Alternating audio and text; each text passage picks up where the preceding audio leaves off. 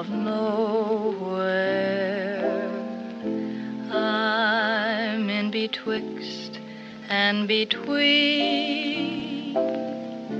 Dark is the starlight above me, never knowing you love me. I go drifting from dream to dream. And so, if I wind up with no one,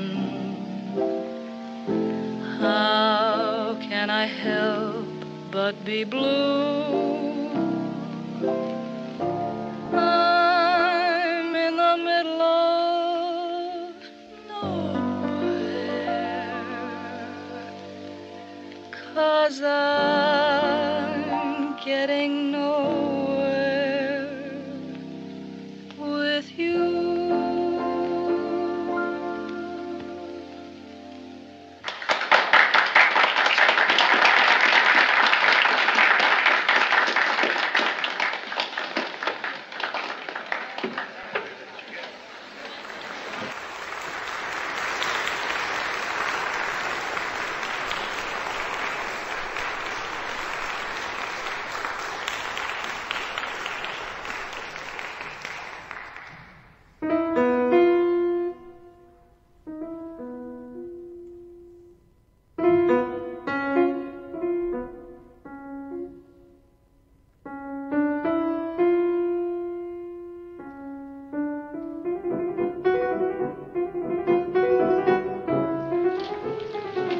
Sit down and play for the boss.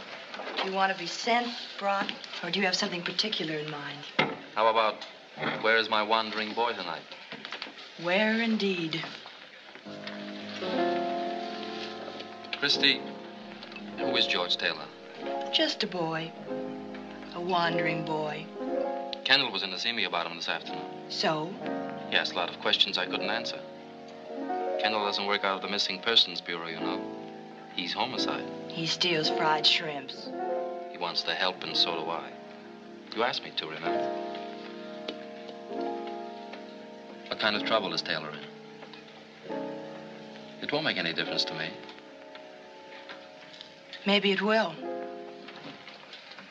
Because maybe it's murder. He called me. It's a murder that happened 3 years ago. Gravatt was mixed up in it, and George thinks maybe he was, too. Thinks, maybe? He's not sure. He's got no way of knowing. I don't understand that. Well, don't try, but believe me, he hasn't. I'll believe you. Where is he now? He phoned me a few minutes ago. He's been down at the harbor trying to find out all he could about it. There was a witness to the murder, a man who used to work on Terminal Dock. A man named Conroy. Conroy? Nobody's quite sure what happened to him. George found out where Conroy lived. He's gone to his house. Why? To get some answers to some questions.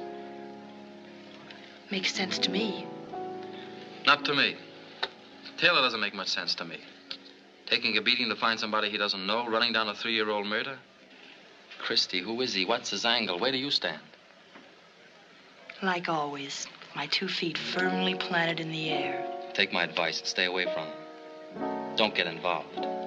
In any way. Confucius say when something smell bad, make new friends. When something smells bad, believe me, it's in the air like an earthquake. Don't stand too close, Christy. Don't get hurt. In any way. I'm the girl with the cauliflower heart. You think. You're as tough as a love song. You've got your face turned up and your eyes closed, waiting to be kissed.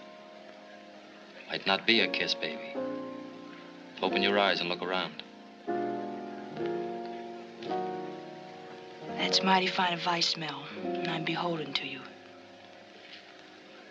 There's only one thing wrong, though. What? I'm nuts about the guy.